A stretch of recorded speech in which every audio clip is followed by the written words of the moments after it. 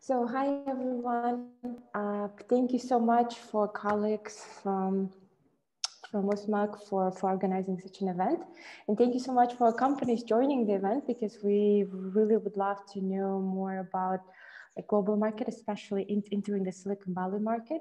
And hopefully this event will be the first in our line of events. And today our companies can ask their questions. After the basically the speech, the meeting, our companies like direct questions. So feel free to just start like writing them down on a like a right side, and then we can address them after further will be done. Thank you everyone, and I think we can just proceed to our meeting. Thank you. I would like to welcome Anatoly Motkin. Yes, President of StrategEastst. Anatoly, the floor is yours, please. Thank you. Thank you for this opportunity to KSSDA. And my name is Anatoly Motkin. I'm President of StrategEastst Center for a New Economy, which is a non-profit developing the IT industry in the post-Soviet countries of Eurasia. We believe that in Kyrgyzstan, the IT should be or become one of the pillars of economic development, along with the tourism and mining. And we believe that it's a unique industry which is able to provide local youngsters an opportunity to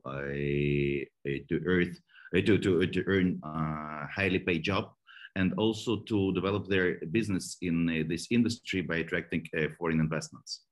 In Kyrgyzstan, you already have quite developed IT industry and a strong foundation with the IT Park and KSSDA. And I think that now at the stage when you should find a way to attract foreign direct investments. And so I'm happy to introduce our friends and colleagues from California, USMAC, with the unique experience and background in training the local startups how to attract foreign investment, and also by introducing them to potential investors in Silicon Valley, but also teaching them how they could be or become integrated into global IT industry. So I'm delighted to pass the floor to Alfredo Coppola from USMAC from California. Thank you.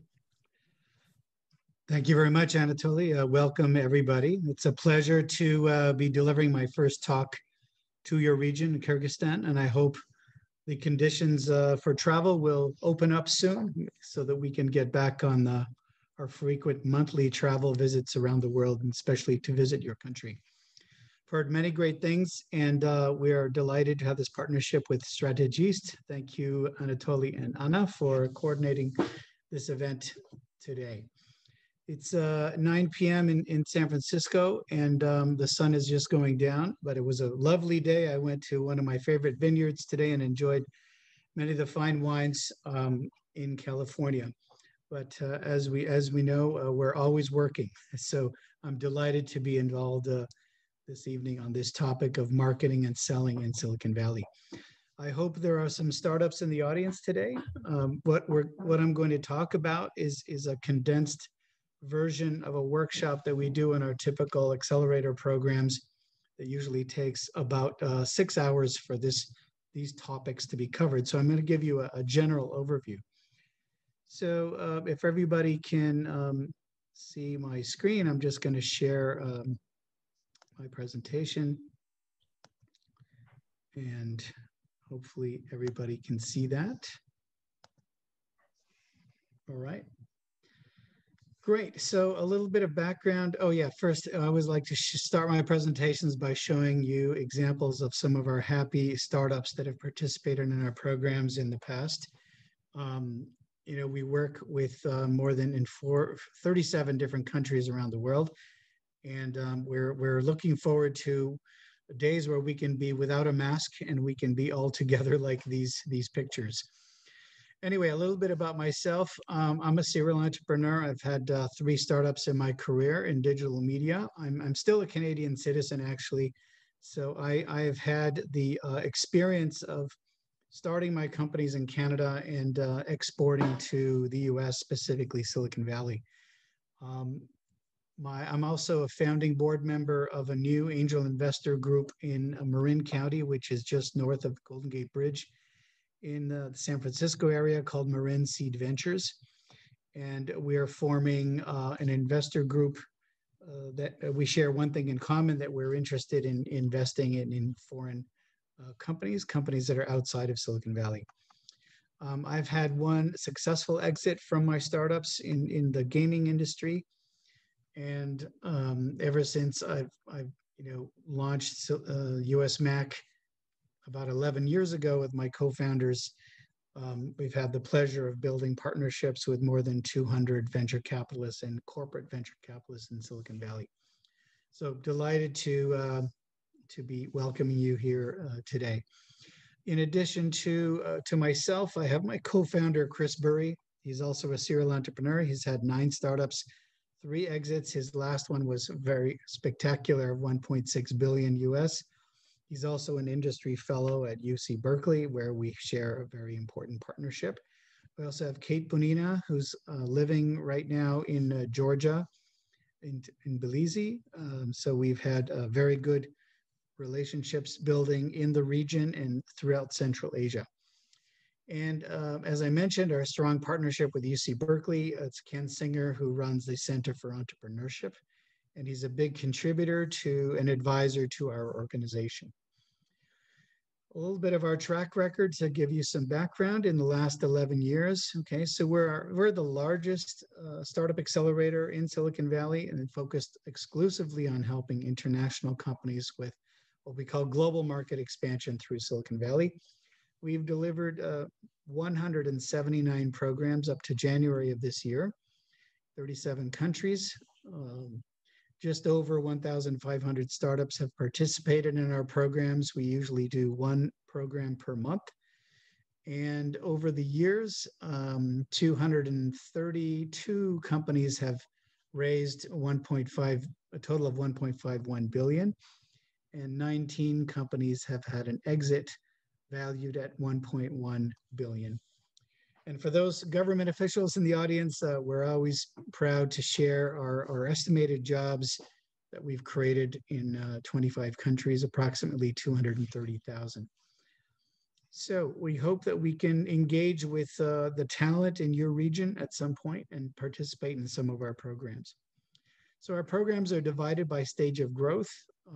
From early stage at university level, we call them entrepreneurship and innovation programs. Then for companies that are just beginning to form a company, for startups that are early stage, we have the Global Launchpad program. For companies that are in the growth stage, we have a Global Growth program. For companies that are doing at least 2 million in revenue, we have a Future Unicorn program. And then we also do some ecosystem building, where we help angel investor communities to learn from best practices of Silicon Valley.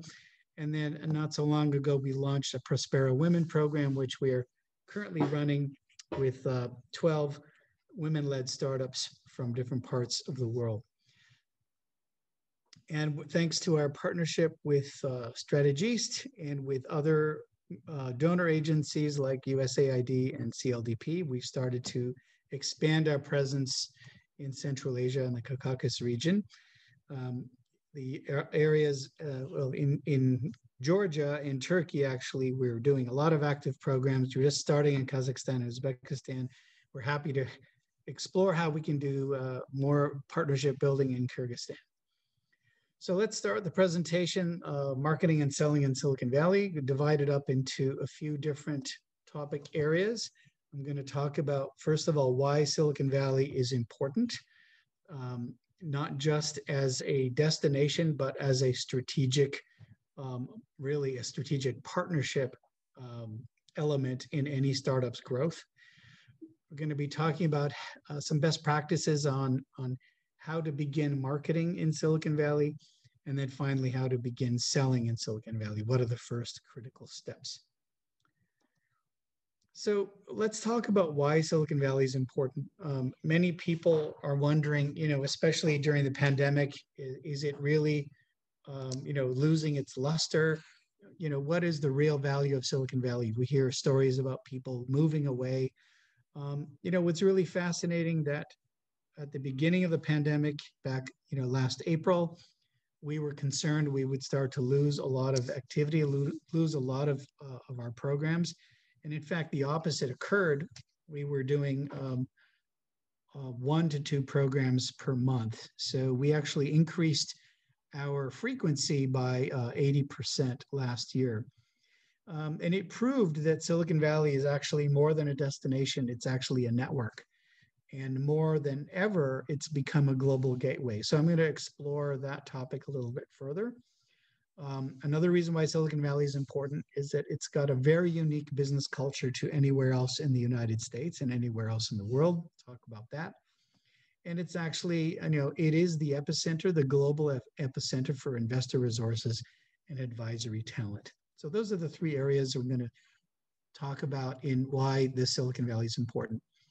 So some people may not know, but some people think New York is the most international city in the United States. It's actually the San Francisco Bay Area.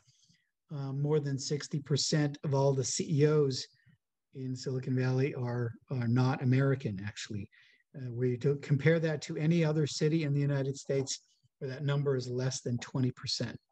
So even though places like New York and Miami and Chicago are multicultural, when we're talking about startups, investors, and big corporations that have set up in Silicon Valley or in their cities, 60%, at least 60% of them are not American born. So it is very much a multicultural a place, a destination where every culture is welcome. We also have more international investors than anywhere else in the world. A lot of people think that New York is kind of the, you think about Wall Street, you think of a lot of Hollywood films always position New York as a financial center. It absolutely is a financial center, but when it comes to tech startups, most of the money flows through Silicon Valley, and we have more international VCs that have a presence here. So it really makes it a global innovation capital, and thus supports the notion of being a global gateway. And then finally, there are more early adopter customers in Silicon Valley than any other place in the world. What do I mean by that?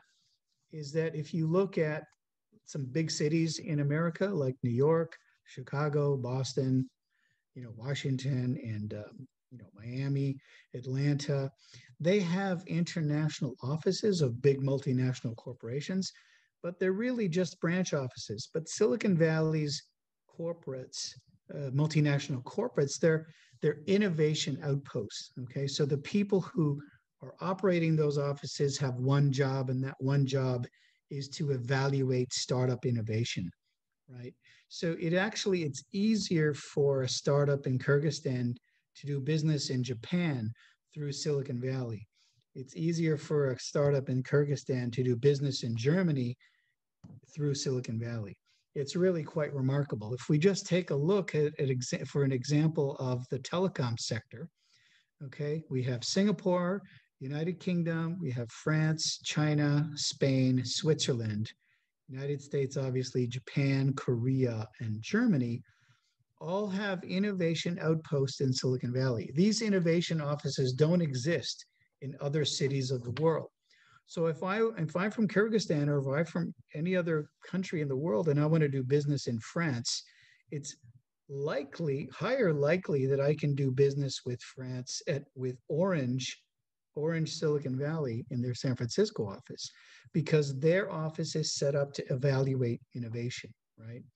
So it's really remarkable. In fact, I would say about 60% of our success stories come from foreign companies that are doing business on an international scale through Silicon Valley. If I look at the numbers of how many of our startup graduates have been successful to get customers, it's been more than 48%. 48% of 1,500 startups. And only 98 have set up an office in the United States. Okay, so that means that the other 400 or so, the other 600 or so are doing business internationally but through Silicon Valley without having to set up an office. So this is what makes Silicon Valley a global gateway. And this is just the telecom sector. If we look at every other sector, automotive, financial, consumer brands, enterprise, electronics, and retail, I would occupy about 8 more slides of logos with all of the international outposts. It's really quite remarkable. So these are the success stories that we see. It's often that an international startup will do business on a global scale before they actually do business with American companies, but they do it through the Silicon Valley channel. Secondly, we have a unique business culture here. It's really quite remarkable. You know, I'm born and raised in Canada. I thought that the Canadian culture for business was going to be very similar to United States and similar to Silicon Valley. I started doing business in Boston and New York because it was very close to my Eastern Canada offices. But when I went to Silicon Valley, I noticed that it's really, really unique and different culture. The only thing that was similar is that we shared the same language. Okay, but what is unique is the decisions are made incredibly quickly.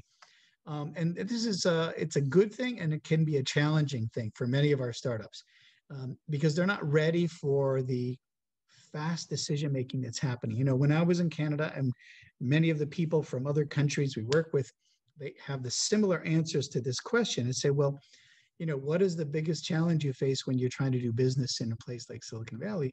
The decisions are made so quickly. You know, when I was in Canada, it would sometimes take 25 meetings to get a contract signed, right? 25 meetings, 6 to 12 months. And that's a long time, but that's the way it was done. In Silicon Valley, it can be less than 3 months and less than 5 meetings to make a decision, right? So what makes it challenging is that those difficult questions that the buyers are asking, you got to be ready to answer those questions. So a lot of the graduates in our program, we give a lot of coaching to help them navigate those tough decision-making process, and negotiation skills are really important. So it's a good thing though, because it means you're not wasting a lot of time. Time is everybody's currency here in Silicon Valley. There's not a lot of time.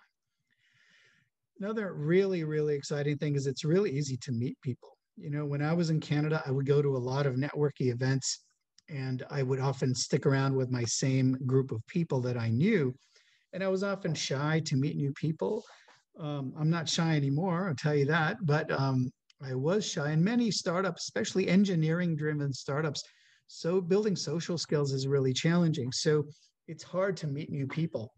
But in Silicon Valley, meeting people and networking is part of the unique culture here. It's people are open to meet new people because they never know when they're going to meet that new customer, that new introduction to an investor or a potential partner, right? So they're always looking to meet people, and people are really, really welcoming here. And as I mentioned earlier, it's an international culture here. So often we'll get people from other parts of Asia or parts of Europe where people's names are difficult to pronounce, or sometimes they have an accent when they talk. It's really not an issue here. People are incredibly patient and welcoming simply because we have such a large base of non-American born CEOs. So it's really quite unique compared to other parts of the United States. And then finally, what makes Silicon Valley important and unique is that it's really the funding and talent epicenter, right?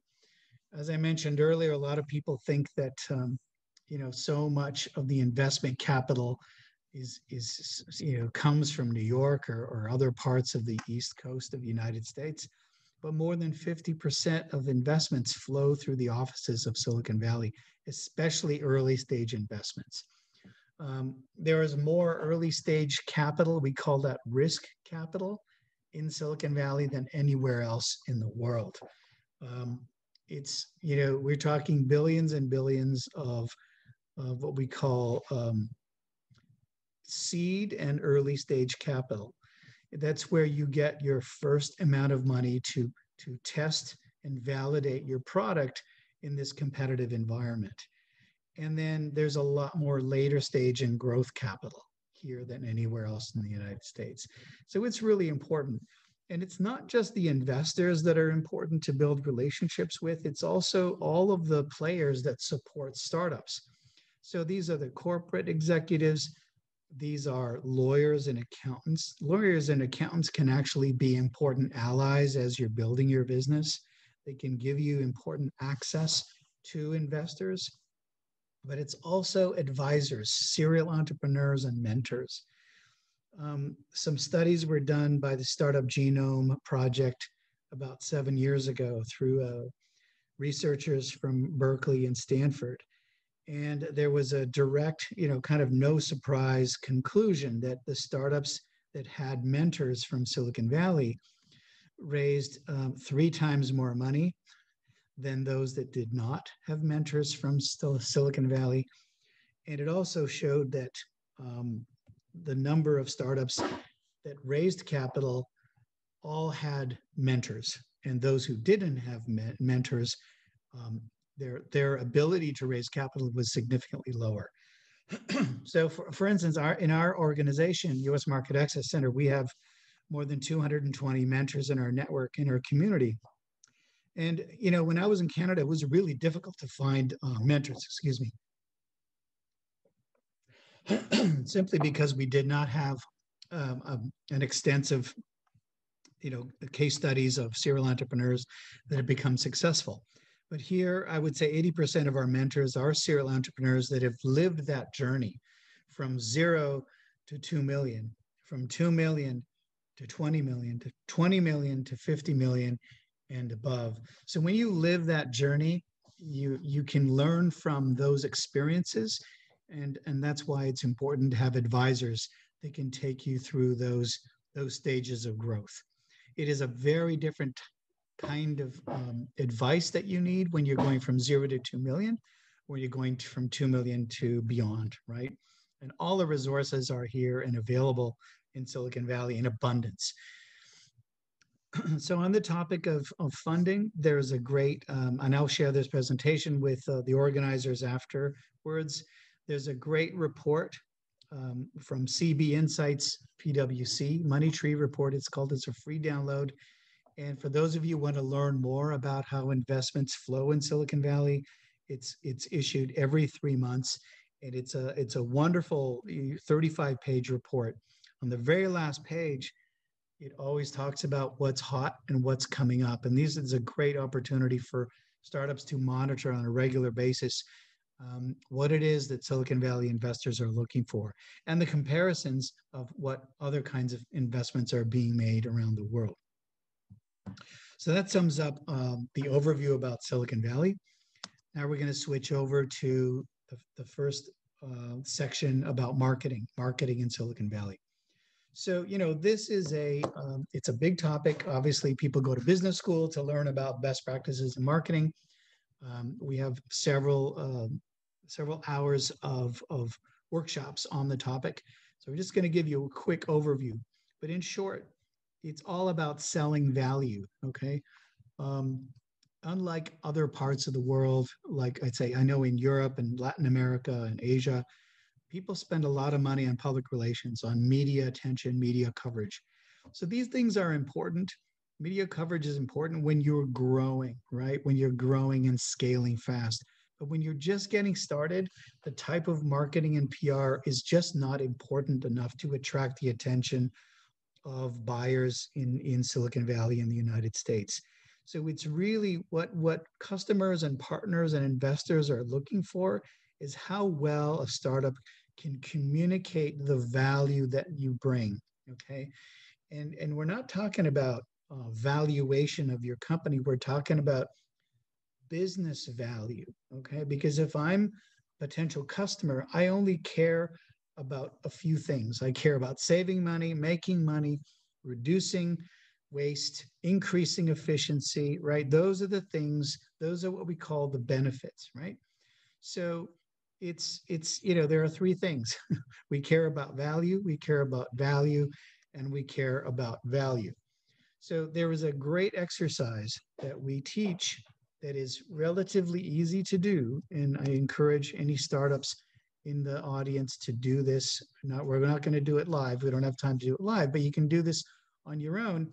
And the reason why you would do this is it's going to help you to develop your messaging across all the media channels, okay? So you do this exercise, and the results of the exercise will help you to write really good brochures, really good websites, really good social media messaging, and it should be spread, throughout your entire company, right?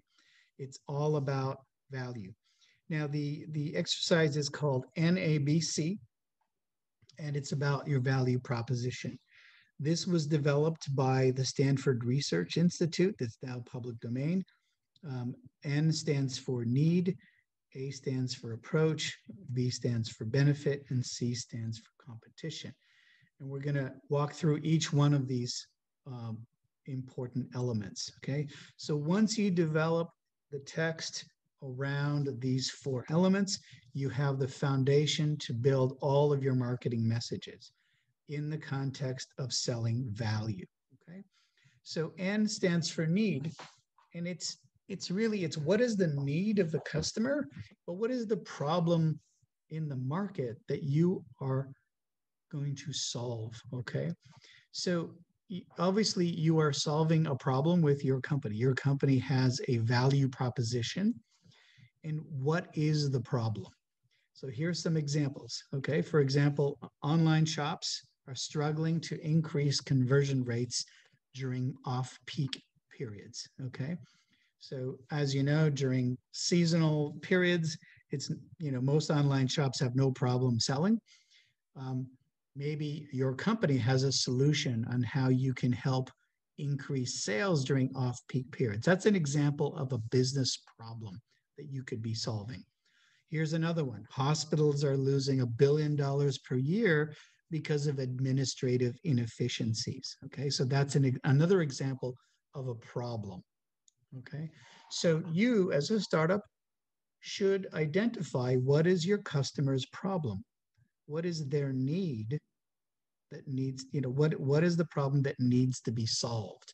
So it's important for you to identify who that customer is in your statement, okay? Online shops may be too general. Maybe I should be saying something like, large or medium to large online shops or small merchant online shops, right? So you want to be as specific as possible. When I say hospitals, it could be hospitals in small villages or small towns, or hospitals in big cities, right? What is the difference? Where is the focus of my customer? So that's the need part. And then we go to approach. And this is where you talk as a startup. This is where you talk about your solution, okay? What is the unique approach that you're offering customers to help solve their problem? So here's an example using the 2 previous examples. Our marketing analytics platform offers discounts during off-peak periods. Okay, that's the unique thing that my product or service delivers to the customer. Or in the case of the hospital, our biomedical enterprise resource planning software uses artificial intelligence to predict administrative waste. Okay, so that's our unique approach to solving the problem. Now, as we move forward, the B is the most important part, because what do customers care about? Remember what I said earlier, they care about saving money, reducing waste, increasing efficiency, all of those types of things. Those are benefits words. But what Americans really care about is quantifying that business benefit, okay? It's easy for me to say, oh, my solution helps you to save money. That's kind of not very helpful, because I don't know if you're going to help me save $1 or save $1 million, right? So it's really important to quantify. So here's an example using the online shop in the hospital. Increase sales by up to 35% during off-peak periods, or increase in efficiency by up to 60% per year, right? That's what businesses really care about. That's what investors care about. They want to know that the solution you're bringing to the table is something that's going to bring dramatic impact. Now, a lot of young startups are saying, well, I don't know what that number is. I don't know if it's 35% or 40%. So we're not asking for the exact number. but we want to know a general range. And that's why it helps to say things like by up to 35%, by up to 60%. You as a professional or expert in your field should know and should be able to give an educated guess that you can defend. Okay, we know you're a startup.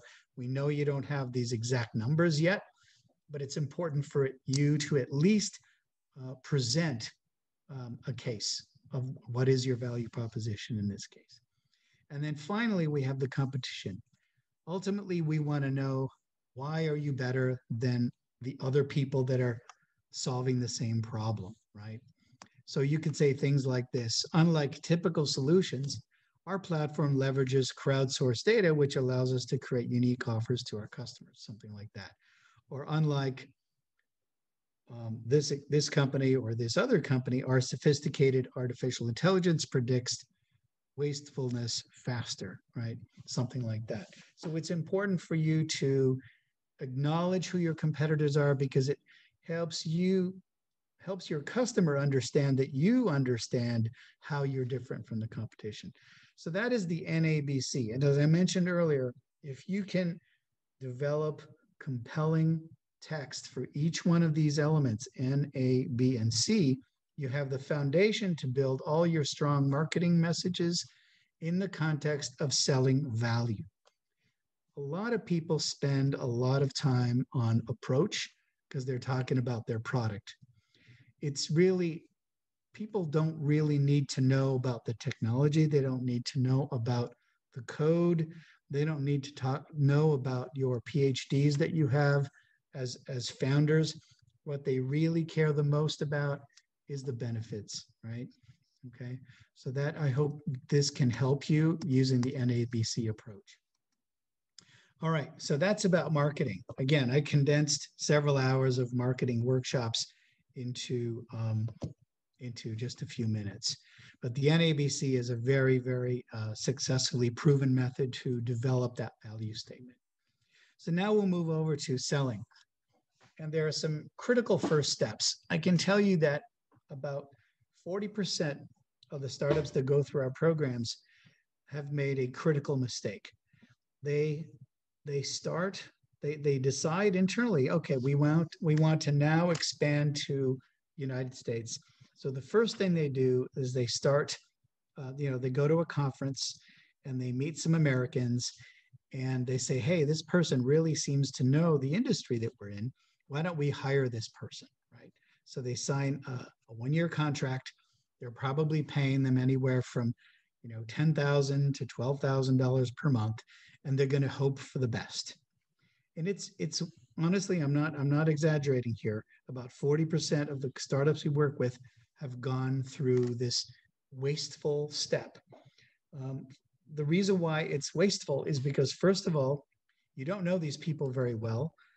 And it's really difficult for you to put all your faith in one person to take care of sales and marketing of one of the most competitive regions in the world.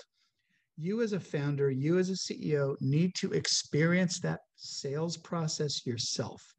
And that's why it's important for startups to go through a formal acceleration program in Silicon Valley to experience this journey themselves.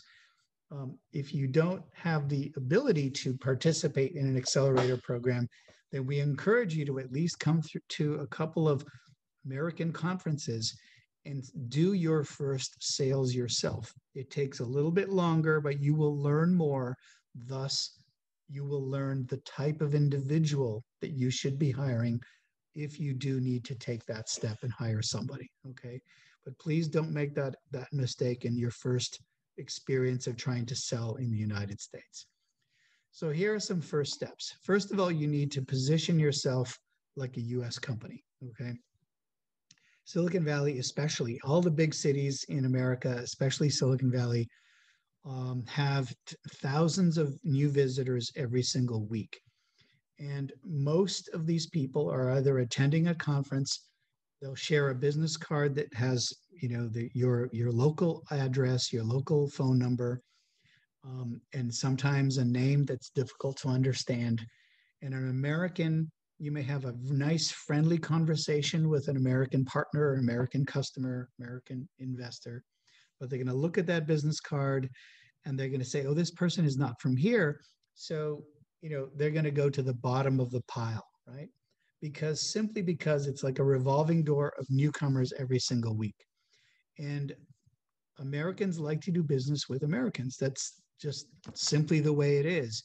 It's not necessarily always the case, but when you're starting to build a relationship with somebody new, you want to remove as many barriers as you can.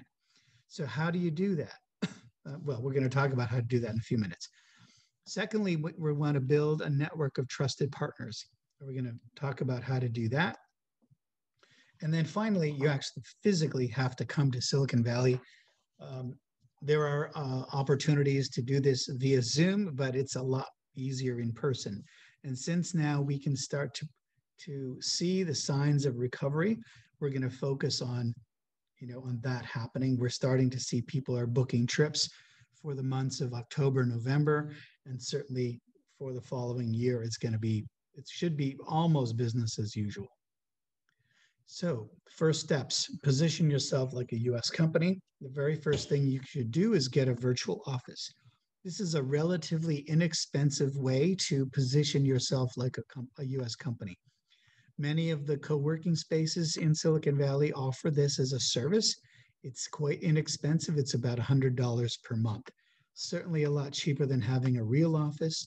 You don't need a real office at this point because all you're doing in your first months is building relationships. But you can put that address on your business card. You can put that address on your website. You can put it on your marketing material.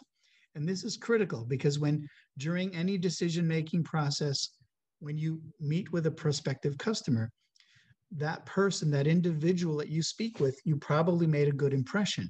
But then that person is going to share your materials with their colleagues. And the first thing they're going to do is go to your website. They want to see that you have some kind of established presence in the United States. Again, this is not 100% necessary in all cases, but what you're doing is removing barriers. Number two, get yourself a .com domain, right? I know that it's difficult sometimes because many of the good names are already taken, but you can make modifications to your main brand, like go-to brand or brandusa.com. It's important to have a .com because, again, you're removing a barrier. It shows that you're committed to doing business in the United States. Another important part is to adapt all of your marketing materials to United States English, not UK English. I know it sounds like a subtlety, but Americans can notice the difference between the spelling of UK English and American English. So take that extra step and adapt it to American English. And then finally, and this is one of the most important parts, you may have some success stories in your home country, but it's important to adapt those press materials to attract a US audience. I'll give you an example. When I was in Canada, one of my biggest customers was Bell Canada. They're the biggest telecommunications giant in Canada. But most Americans didn't know that. They didn't know who Bell Canada was. They had no idea. So they saw on my website that I had announced a big partnership with Bell Canada. And that contract was worth more than $400,000.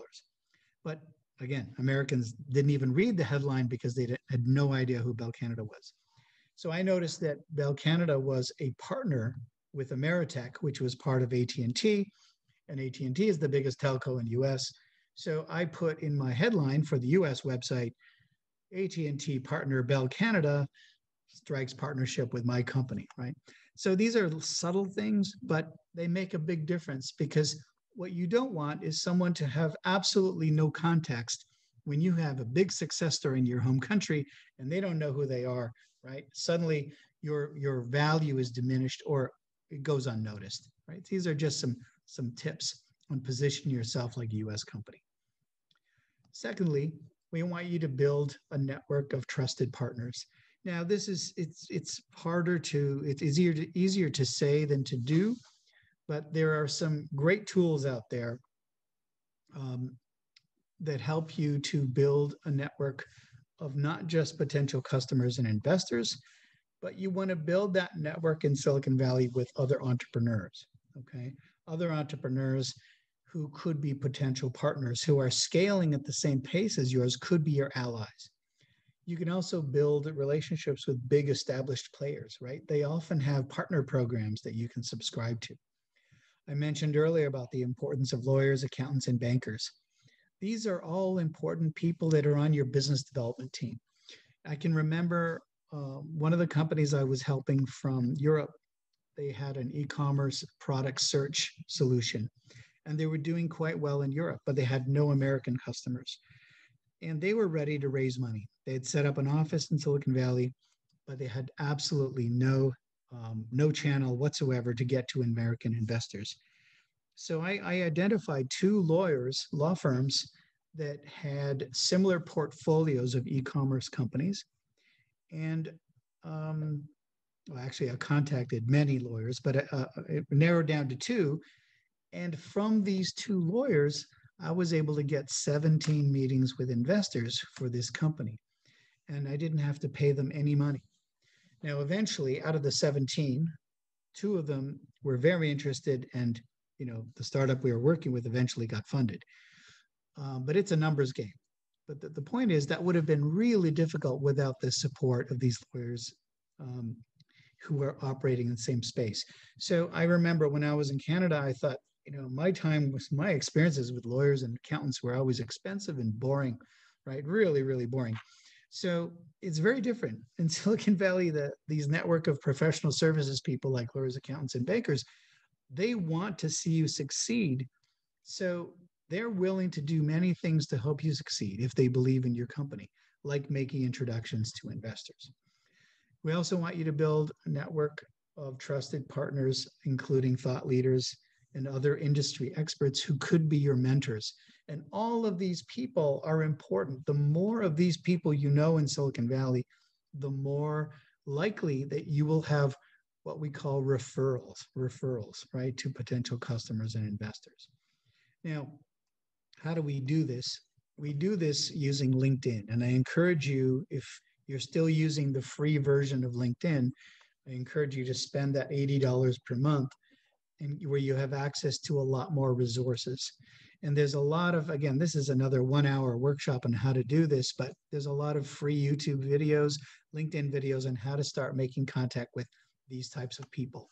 I encourage you, as startups in the audience, please connect with me on LinkedIn, and you'll have at least one more contact in Silicon Valley. And what you'll do is you start searching for people who could be your partners or customers, and you look at what degree of contact you would have with them. So by having me as a contact, you will leverage my network.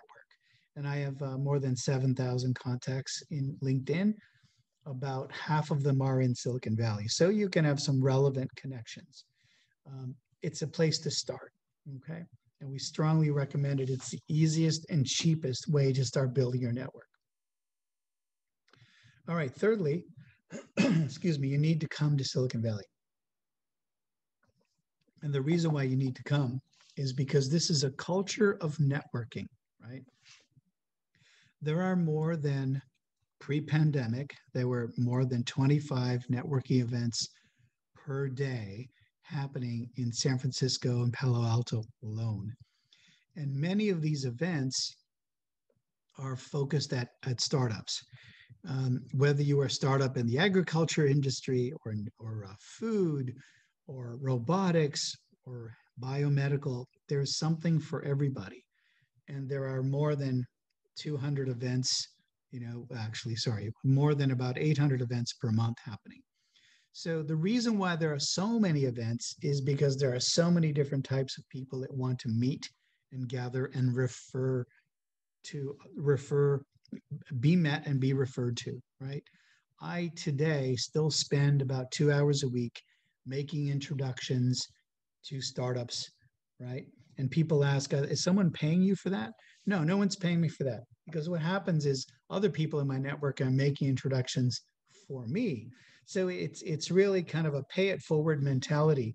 I help people and other people help me. This is part of the culture of networking in Silicon Valley. So it is really important. this is a short list of some of the startup networking communities that are out there. So Startup Digest is actually a nationwide service that's funded by Techstars, but the Startup Digest in Silicon Valley is quite big. Even during pandemic, there's a lot of activity. Pitchforce is a networking organization that has investor pitch events every single week. And they've been maintaining their practice even during pandemic via Zoom, but obviously it's a lot more effective in person. And then both Eventbrite and meetup.com have searchable events in their search engine. So you could type robotics, for example, or gaming, and you can see what events are coming up in those categories using their search. A lot of these events are quite inexpensive, usually less than $50 to attend. And you will find that you can find events that are very relevant to your target area. The Silicon Valley Forum is less frequent. It's about twice per month, but it has a great set of resources with big corporations and investors in their events. And then you have annual conferences that have still maintained their online version. The list is far too long, but these are some of the biggest ones. Health 2.0 is twice per year. The Game Developers Conference is in March. Dreamforce is in September, and Oracle World's in October. And usually they increase the population of the city of San Francisco by about 30 or 40% during these events. So it's important, and you can go use LinkedIn to find out who the speakers are at these events. If you find, like at some of these big conferences, some of the panels, the people who are speaking on the panels, you can build, through LinkedIn, you can build relationships with these people, especially if you have some interesting information to share. It's all about building that network, and you can do that long before you come to Silicon Valley to have face-to-face meetings. So I know I threw a lot of data at you, a lot of content at you in a short period of time. I wanted to keep my presentation to under 40 minutes, so we have time for Q&A. I encourage you all to please connect with me on LinkedIn or any of our core team members listed in the beginning of the presentation. As I mentioned, I will share this presentation with the organizers, and you'll have these resources available to you as you need them. It's been a pleasure to present to you, and I'm happy to take Q&A at your leisure. Sure, thank you so much, Alfredo. It was like super interesting, I think. And I was trying to write some notes while you were presenting. Our companies, I don't see any raised hands or questions. So dear companies, IT companies, feel free to raise your hand, and then we will promote you to a speaker, or feel free to just drop your questions and I can just read them out. And meantime, while you're thinking on your questions, I wrote a few of them. Sure, don't be shy. So with all this like COVID situation and everything, do you really think that it is worth like actually taking time and fly to California to attend the event? Because I know that, I mean, obviously the format changed, and the COVID thing, it's kind of like restricting to gather a lot of people. Like, is it better to just stick to online format and just try to join and connect with those like companies and people in the events which you shared, or it's actually worth like buying the ticket and then flying to Silicon Valley? So yeah, I'm glad you asked that question. You know, in general, I don't think anybody should just buy a ticket and go and start there. I think they need to start virtually. I think one thing that the COVID situation has taught us is how to leverage the value out of doing online engagements. So, you know, we are running, for example, most accelerator programs are running virtually now anyway, and it's a great way to start building those relationships. It's a great way to start learning the tips and tricks of how to start selling. But, you know, so I consider that the homework, your preparation work that you need to do before you come. We encourage people to come for about 2 weeks, a minimum, but don't just show up. All of that hard work needs to be done in advance. Okay, a lot of research. We live in an environment where it's full of online resources. It's important to take them all, right? Just about every topic that I covered has a lot of free YouTube videos, a lot of free tutorials, right? I'm not saying they're the best, but for people who don't have a lot of money in their startup and they're not part of an accelerator program, then this is often a good way to start. Okay, great. Thank you so much.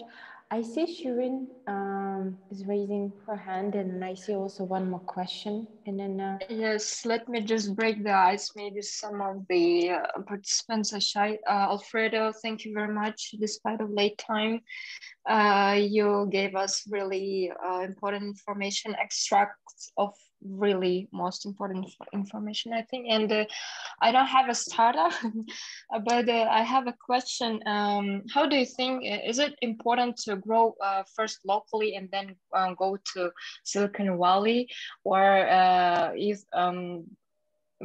you think that you can escape this step and go directly to Silicon Valley if you have a startup?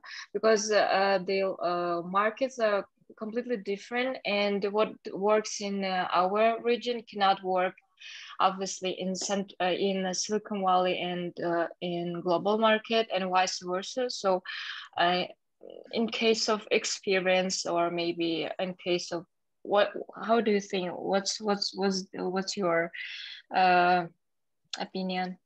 Thank you.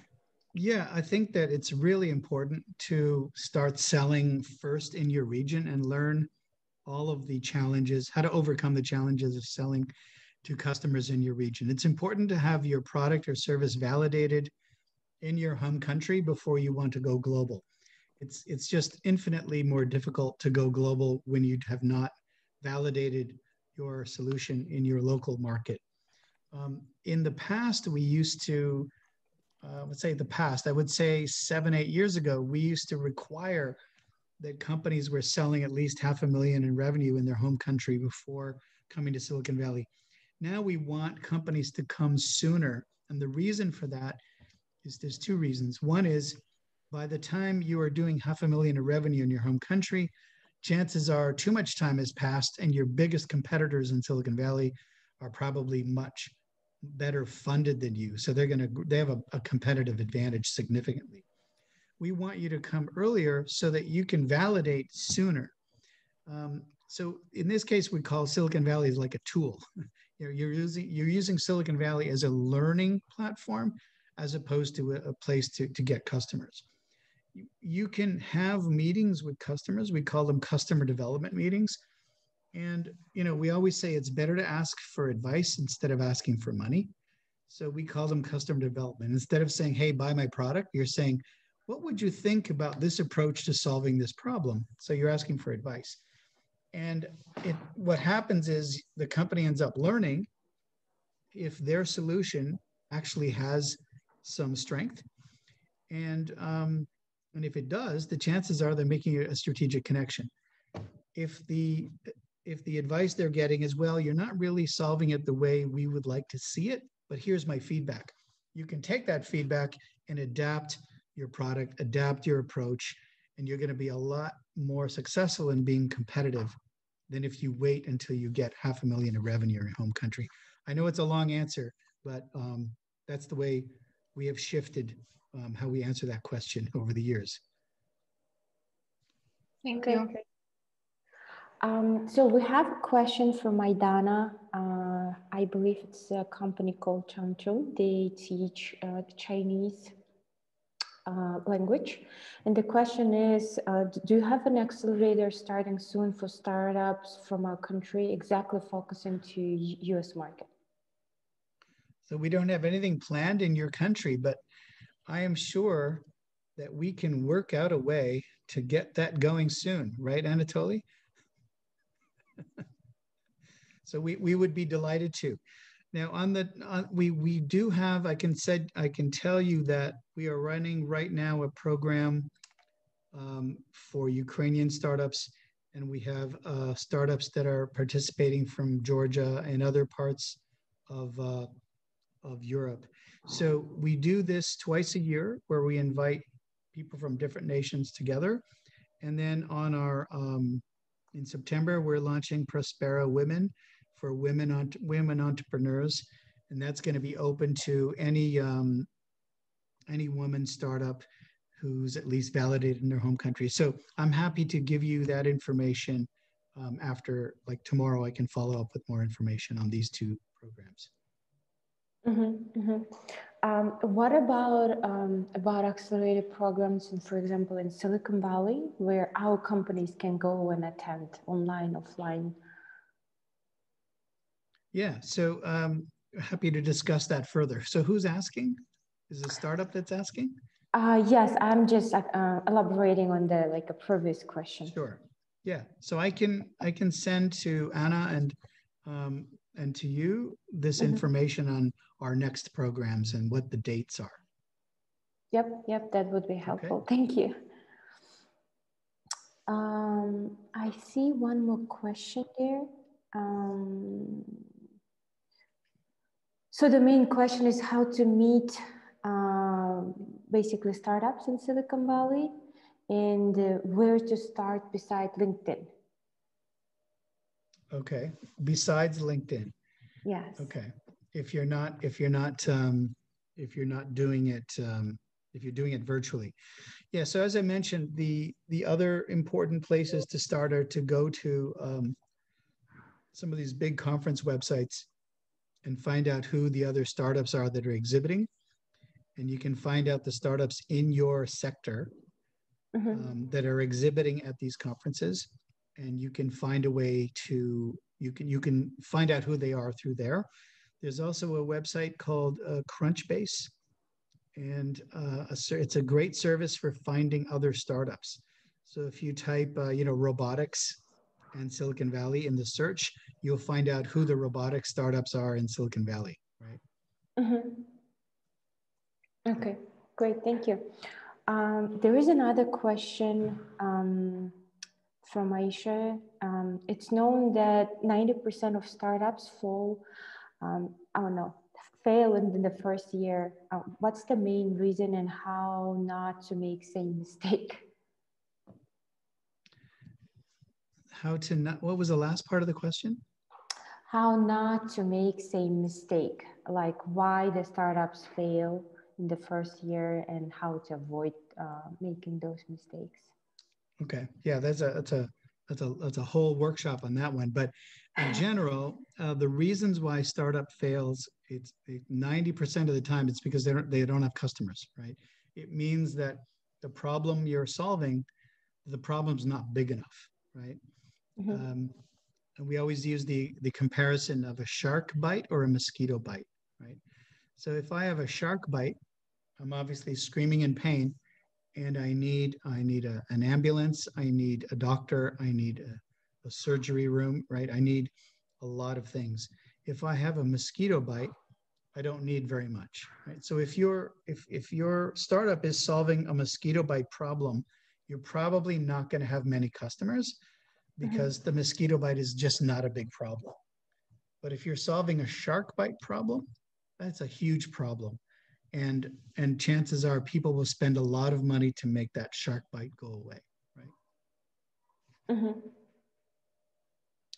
Thank you. I see here one raised hand from Sayasat.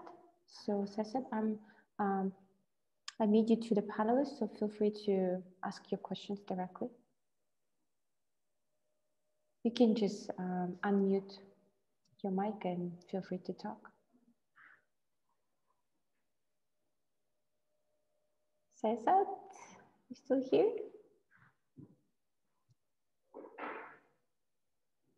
I think Sayasat, oh, okay. We can hear you, Sayasat. Feel free to proceed with your question.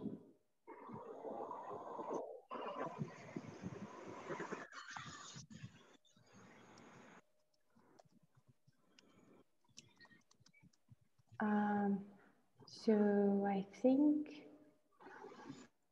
We are not getting a question. Meantime, I don't see any more questions in the chat. One sec, let me check one more time. So Nikita wrote that thanks a lot for the presentation. I think that's going to you. So one of the questions which I wrote for myself, like technically speaking, we did cover that if you want to start marketing in the Silicon Valley, first you need to go and then get like connections online, LinkedIn, or through different like webinars and then events. And then second, definitely you need to get some like introductions, obviously. And then like, I know it might come like a little bit weird question, but for example, if we have 17 companies attending today, and some of them in fintech, some of them in health tech, some of them in ed tech, is there a way that if we send some of the pitch decks of those companies, you can, I don't know, advise us to I don't know, reach out to this or that person about investment or about accelerator programs and so on? I know it's like very broad question, but like, is it like possible? Yeah, I mean, I would love to use this as a way to build a relationship with your community and your ecosystem. So yeah, I'm happy to see a list. But more importantly, I think would love to meet some of the important players, whether they're the governments or other accelerators or investment community in your region, so we can learn more about your talent pool. So consider this a formal, positive greeting to start doing business in your region. Great, great, thank you. We just recently had this event with the Sturgeon Capital. The investment director was visiting our country, and we basically gathered all our companies, and they did like pitch decks and even like brought the pitch decks, like a printout versions. So in the future, is it possible maybe to arrange an event when our companies can come in, or we can select like 10 to 15 and they can pitch their ideas just to see if they're valid enough to go further? Or it's better just to stick to the accelerator program and then only after that proceed with this type of activity? Yeah, I think it would be a great first way to start engaging together. We could do a pitch event together. We could maybe choose your top 6 or 8 and then have them pitch to a panel of Silicon Valley investors. We do this all the time. Nice, thank you. That sounds great. Yeah. Let's follow up on this. Okay. We will do that. Yeah. So you have your own company called Codify? Yes, I'm like part of IT Association, plus I have my own company. Also with the global market entrance ambition. So that's why it's like for me also so very interesting and personal. Great. Well, I just sent a LinkedIn request to you. Oh, wow. Thank you. That was fast. Yep. Okay, team, that's how we should connect. Send LinkedIn request during the event. Don't wait till the end. Great, thank you. Yeah, my pleasure. I see one more question. Hi, Alfredo. We already have one client from European Union, and we are working with it. We would like to expand and find new clients. Shall we look for clients who can help make the project ideas to come true, or shall we propose clients with an MVP? It's coming from Tilak Nurdin. Okay, so your internet connection got a little fuzzy. So it said you have a company, we already have customers in Europe, and then it broke down. I couldn't hear. Oh, sorry. And they would like to expand and find new clients. So the question is, shall we look for clients who are looking for a company who can help make their project ideas to come true, or shall we propose clients with an MVP idea? I believe the question more about like, okay, this is an IT company, they do software products, and like, should they reach out to companies who wants to build a software product, or they should build an MVP product and just propose that product to potential clients? Hope I'm elaborating that question correctly. Tilak, please correct me.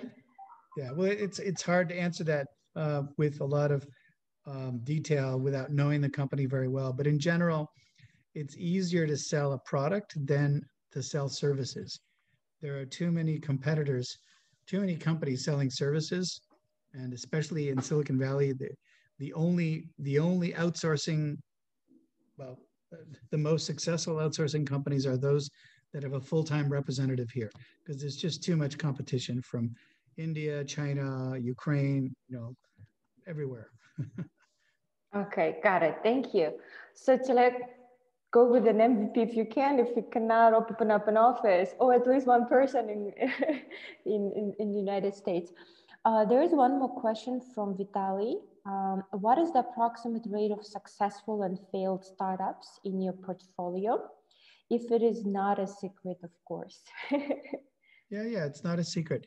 So we measure a few things. We measure, obviously, how many companies got accepted into our programs, how many got customers, how many raised capital, and how many got acquired. So we did not keep track of how many we've evaluated, but my estimate is we've evaluated more than 5,000 startups. 1,532 up to January have been accepted. 51% have been successful in getting customers, okay, so just over half. And 19% have been successful in raising capital. So those are the numbers. And remember that 100% of all the companies are not American or not American. They're from overseas. Okay, great, thank you. I don't see any more questions here. Let me check one more time. Team, anyone has any questions, comments, concerns? Feel free to raise your hand or just type your question.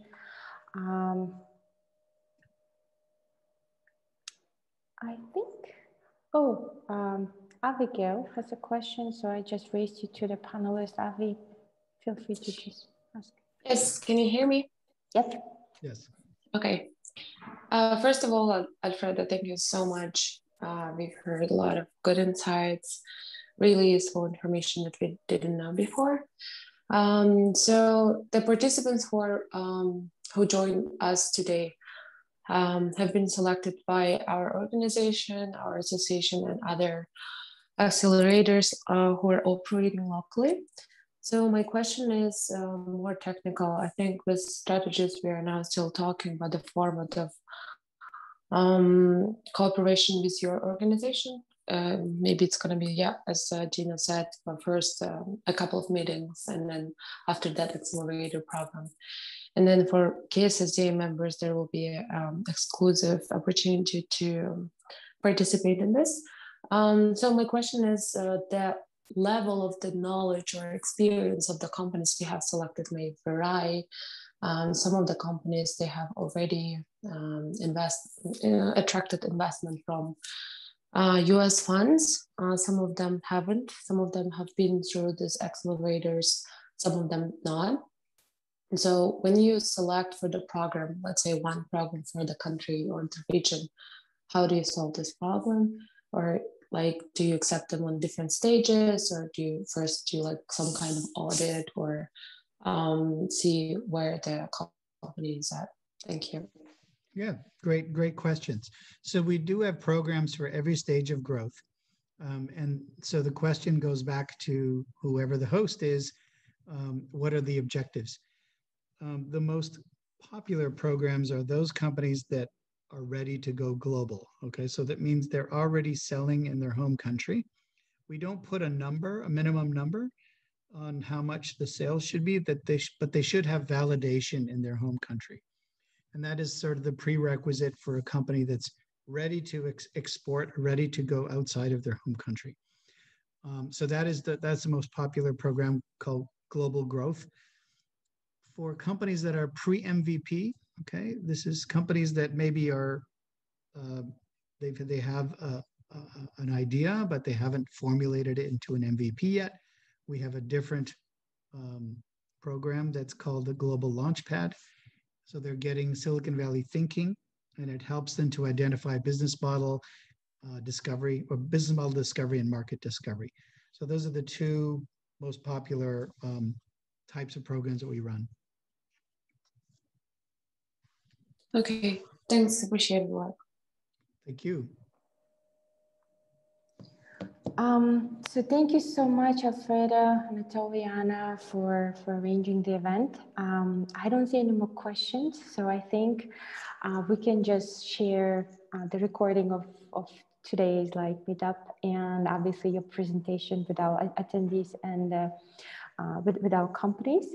Thank you so much again for really useful information. I think we will do our best to start following your tips and advice. Anatoliana, do you have anything to add, comment? Thank you. Thank you for this, and thank you, Alfreda, as usual. And I think that we should pass to some maybe practical side and to think what are the opportunities for local startups in Kyrgyzstan working together with USMAC. And I'm deeply persuaded that as a result, you'll get foreign direct investment to local economy, but also have a success story. Just a week ago, I believe, first Georgian startup was acquired in $50 million by American company, and just the USMAC working half a year, I believe, in this country. So I think that it's something that requires some effort, but it will repay itself in full. Absolutely. It's been a real pleasure. Thank you very much. We'd love to engage in your region more. So I look forward to partnering with you all. Thank you. Please stay in touch. Thank you. Yep. Thank you so much. Thank you, guys. Have a good night, people from other side. And then for our people, have a good day. Bye, Thank everyone. you. Thank you. Bye-bye. Bye.